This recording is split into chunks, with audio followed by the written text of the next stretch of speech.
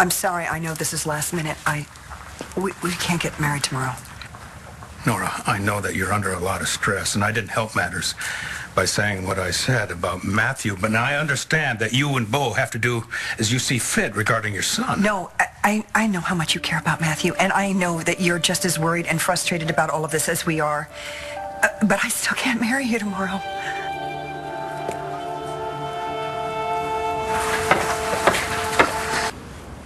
Nora, if this is not about the argument that the three of us had yesterday, why are you calling off the wedding? Matthew's suing us. Us, Bo and me. He's suing us. What? He's suing us for the right to consent to his own surgery. So I can't get married with all of this going on. I can't. I'm so sorry. I never wanted it to come to this, you know that. I know, but, here we are. All right, we'll reschedule if we have to, and tomorrow we'll go to court and start talking some sense into the judge. No, the hearing date hasn't been set yet. Well, if you don't have to be in court tomorrow, why can't we get married? My son is suing me. I know, but not tomorrow. But he's so angry. He might not even show. Oh, do you think that you could talk to Matthew and get him to, hold off for a day? Yeah, of course. All right, he'll be there. Nora, if you have to go through this lawsuit, I want to go through it with you, but I want to do it as your husband. Clint, I want our wedding day to be happy. I want everyone to be happy there. That's just not going to happen with all of this going on. Everybody's going to be running off to their corners, and they're going to be fuming and texting their lawyers, and it's just not how I envisioned it. On the other hand, Matthew may see things in a different light. At a wedding, happy occasions often bring families back together. Am I right? Yeah, you're Am right. I? Yeah, okay. So, are we on? We're on. Okay. Bo, can you have your tux ready? Yep. All right. You bringing a date? No. Well, it doesn't matter. You'll probably meet somebody at the wedding. Yeah. Could you excuse me 1 second?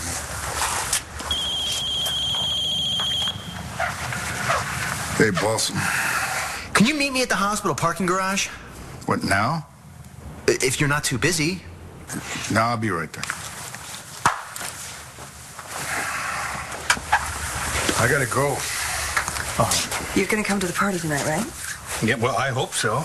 He's the best man. Of course. Good. I'll be there.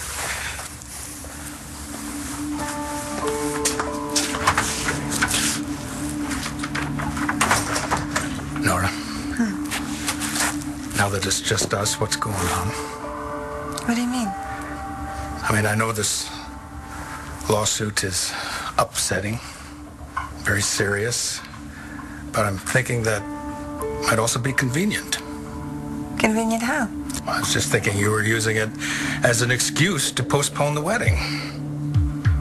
Am I right?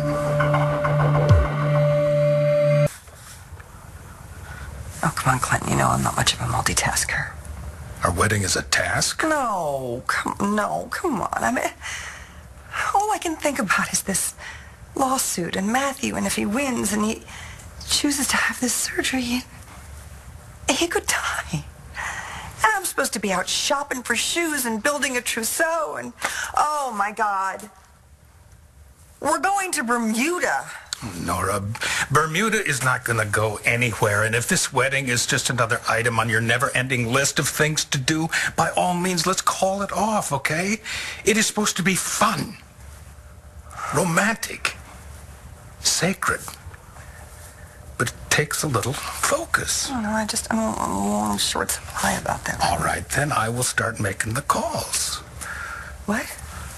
I'm going to tell people that we're putting this whole thing on hold. Wait, we can't do that to Vicky and Charlie. Oh my God. We can't do this, Clint. We can't do this. No, Nora. You don't go through with the wedding simply because your names are already on the napkins. I can't even make a decision. Well, then about this by right all now. means, let's call it off, okay?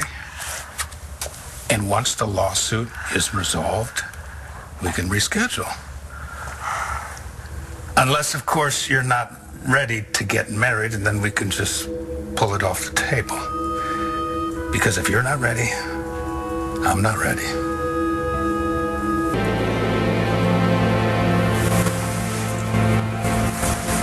This isn't really going to be an answer, okay? I can't stop thinking about this lawsuit. And what would happen if Teo wins? And then Matthew chooses this operation, and something goes wrong. I mean, you think he's unhappy now? I mean, now he's in a chair, and he can move around, and he can play the piano, and he has a life. But if he has this operation, and something goes wrong, and he ends up being a quadriplegic,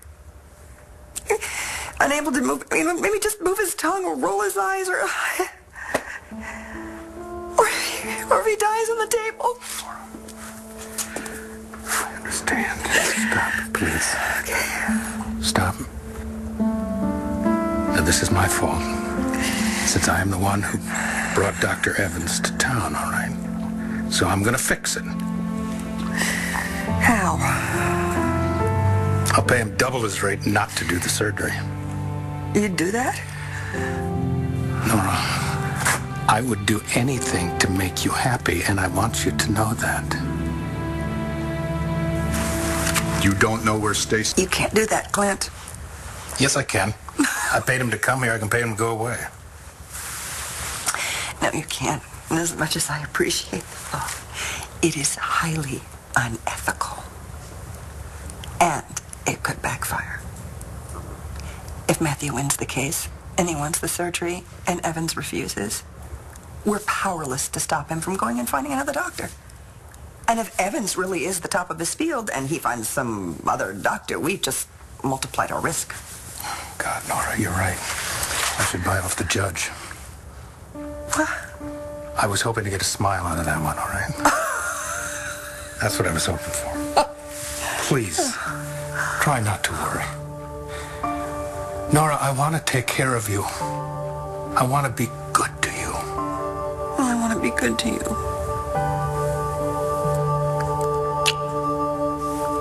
Okay. Mom? Hi, sweetheart. Are you okay? I just talked to Matthew. Any chance he's going to cancel this lawsuit? Sorry.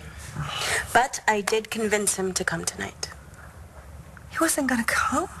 Mom, he's a kid. He thinks you're mad at him. I am mad at him. But you still love him, which is exactly what I told him. So he's coming. Good. Look, I know you guys are going through a horrible time right now. But I really think it's going to be okay. He thinks this surgery is a ticket back to his old life. I don't think anything can give him that. Well, you know what? We don't need to talk about that tonight. Tonight, we celebrate. Are you okay? Oh, yeah, I just haven't been sleeping well lately. You know you don't have to do this. Do what? Marry Clint. Why in the world would you say that? I know, I'm an